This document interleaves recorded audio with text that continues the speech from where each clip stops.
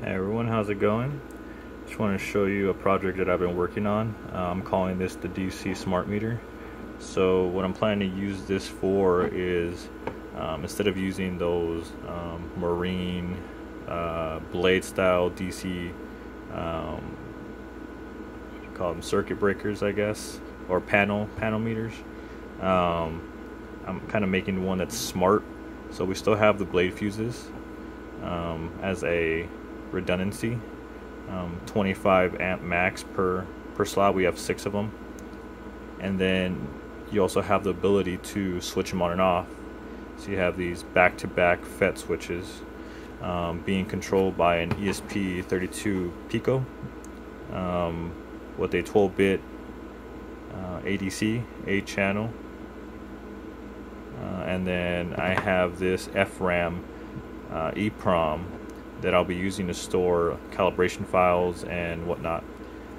Another feature too is I have each I guess breaker, or each circuit, you have a bidirectional current sensor that can handle up to 31 plus or minus, so negative 31 and plus 31 amps in each direction.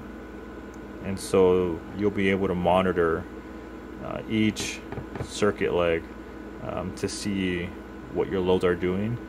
And also, since these are bidirectional FET switches, another thing that I'm going to use it for is one of my BMS projects. I have a negative load and a negative charge. So instead of having charge and discharge on the same negative leg, I kind of switch them up and have one leg for charging and one for discharging. So that gives me the ability to protect my battery if, let's say, I over discharge, then I cut off my load, so it's locked, nothing can discharge from it, but I can still charge. So it leaves it, allows me to be more autonomous with it, not have to worry about it. So let's say overnight it discharges to the cutoff voltage. Well, it shuts off, so the FET closes or opens, no current flows to the loads,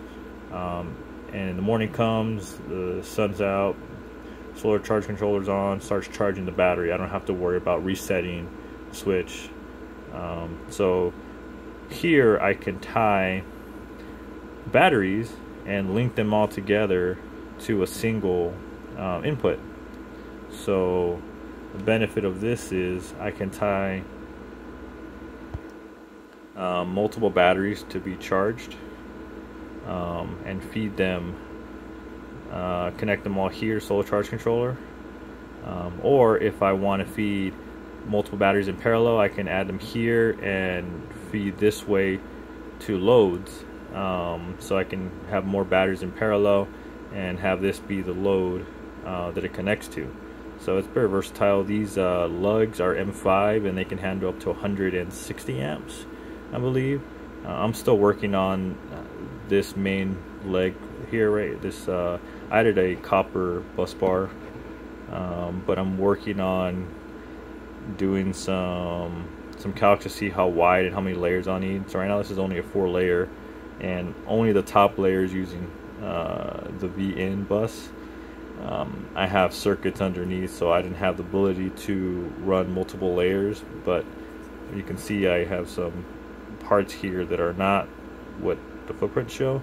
So all this footprint section will be gone and just these parts will be there, so it frees up some space. So there's a chance I'll be able to add all 4 layers of VN without having to add the separate bus.